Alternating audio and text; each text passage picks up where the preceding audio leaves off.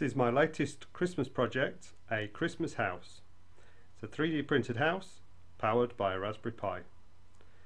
The house is designed for a garden model railway, and it is created using TinkerCAD and then printed on a 3D printer. Likewise, the snowman is also designed in TinkerCAD and 3D printed with a hollow inside so that a NeoPixel can be inserted inside it.